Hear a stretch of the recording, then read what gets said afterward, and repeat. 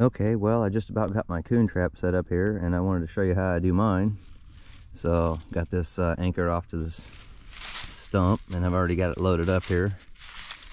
This ground's pretty soft, and it's not really gonna matter. Yeah, so I just put some marshmallow cereal in the bottom, and then I just squirted a significant amount of the strawberry jelly in there. And then I diced up a few apples because I know that the raccoons like the sweet stuff. And then I scattered a few apples here in between, and I've got 2 traps set up. So that one, and then I've got this other one here ready to go.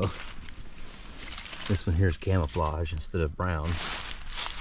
And just got it chained off to this tree. And I've been getting 2 raccoons on my camera every night for about a week. So I figured it's time. So this is a cell phone camera right here, and it's hooked to a 12-volt lawnmower battery and a solar panel. And then I got my deer licking branch over here and a drip right here. But deer season's about over, so I'm gonna rotate this camera.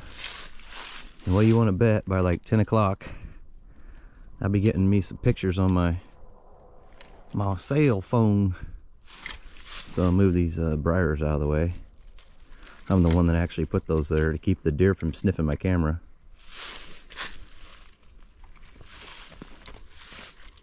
There we go. That should work pretty good. Should get both of those. Yeah, that's gonna be perfect right there. And then we'll know as soon as it sends one. Alright, so everything should be good to go. Alright, now we just wait and see what happens. Alright, well, the strawberry jelly and the marshmallow cereal worked pretty good, because I've been getting a lot of pictures on my camera, and he's muddy. You're really muddy, aren't you? You've been tearing up the ground trying to get out? Are you sniffing me? Huh? He's sniffing. You growling? And he's sniffing. A little bit of growling. What? Yeah, you're not trying to bite, are you? Alright, well, I'm gonna have to get off here and get him out of here, but yeah, I was hoping to catch a double, but we didn't get anything over here in the other one.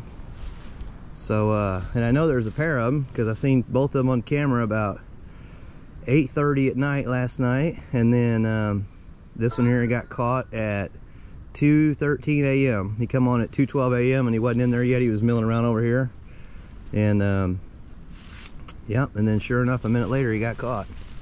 So, anyway, I'm going to get off of here and take care of him and go ahead and reset this trap. Maybe we can catch another one or two.